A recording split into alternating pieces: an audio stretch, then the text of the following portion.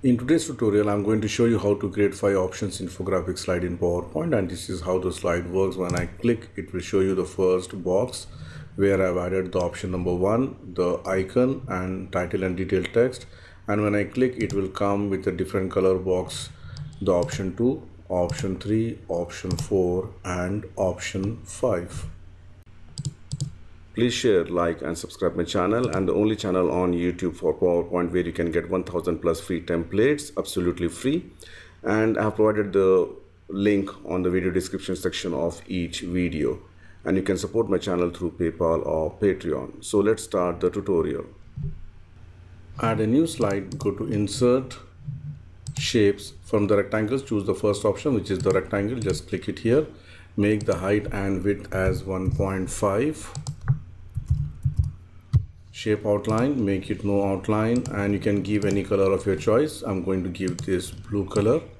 Then duplicate this by pressing Ctrl D and keep it aside for later use.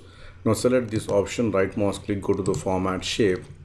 Under the effects, go to the 3D rotation. From the presets, I'm going to choose which is off axis 1 right, so it looks something like this. Then go to the 3D format, and here depth I'm going to increase from 0 to 175. all right, then once that is done, you can just go to the lighting, select this option, all right, and the same option, let it be like this. All right, so I end up getting a shape which looks something like this. Now bring this one and make the height and width maybe to 1.3. okay, and shape fill, I'm going to fill this with white color and bring the white color exactly on top of this. Again, for this also make sure you need to go to the 3D rotation and select this option, which is off axis 1 right, and then exactly put it here in the center, so it looks something like this. All right, so now select both the options, press Ctrl G to group it, bring it down, then Ctrl D to duplicate, move it exactly on top of this one. Make sure that you have properly aligned, and you can just select and you can just give any color of your choice. So here I'm going to give maybe a green color. All right, now again duplicate this by pressing Ctrl D, move it again on top of this. Again I'm going to give some different color, maybe a purple, then duplicate this one. Now this time I'm going to bring this one down, so for that you need to send this to back. Okay, send this to back, sorry, and then align it properly once again, and again give a different color combination. Maybe I'm going to give an orange, and zoom a little bit and make sure that it is properly aligned. Okay,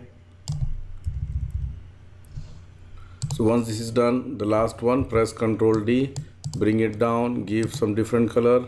Maybe I'm going to give red color here.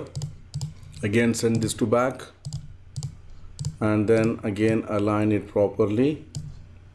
Let me just zoom in and align it. All right, yeah, that is done. So once this is done, you can see here I have put all the 5 boxes here. Now I'm going to give the name, option number 1 2 3 4, like that. So go to insert, text box. Here I'm going to say 1, center align. I'm going to use font Open Sans Extra Bold or any other font of your choice. Increase the size, you can see here maybe 80. Then go to the text options. Under the text effects, here under the 3D rotation, I'm going to choose the same one, which is this one. Okay, so it rotates here, and I'm going to put it like this. Press Ctrl D to duplicate, just first place it, then we can just rename it later. Okay, press Ctrl D again, and yes, so this is option number 2, option number 3, 4 and option number 5. Again give the same color, what the color we have used for the boxes.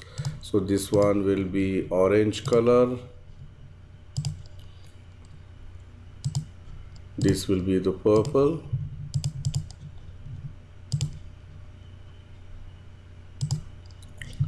all right, so let me just put this color as green, and this is blue. So you can see here we have added this one.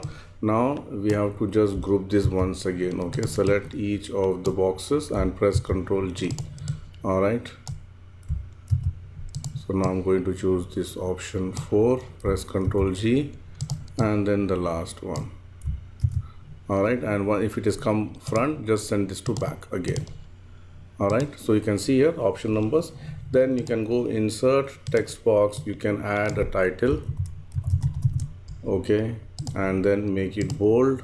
I'm going to make it right align. Go to insert text box, add detail text here.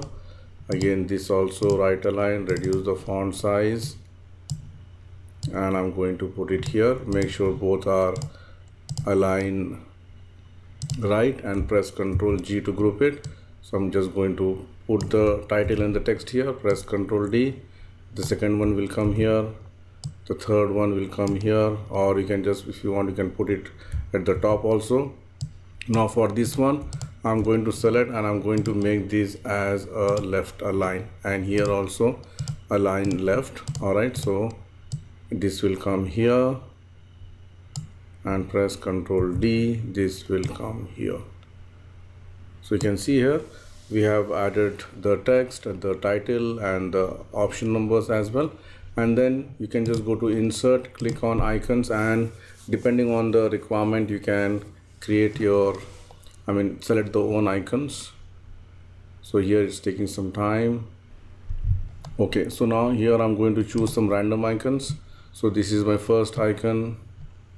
Maybe I'm going to choose this icon, this one, and one more. Let me just choose anything which is maybe books, and click on insert, move it aside. I'm going to make the height and width as maybe 0.7, and I'm going to give as white color, and then bring it one by one from here. All right,